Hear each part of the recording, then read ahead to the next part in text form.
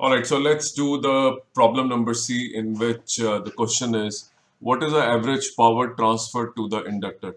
Now let us understand that the only electrical element that consumes power is resistor. Inductor and capacitors do not consume any true power. So then you never get a bill in which you have inductor and capacitor as consumers of power. The consumption of power is done by only resistor and is given by VI cos phi. So you can read about apparent power and true power, but the question is the average power transfer to the inductor, and the next question is average power transfer to the capacitor.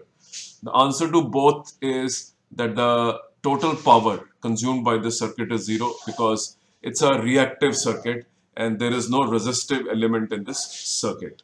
Thank you.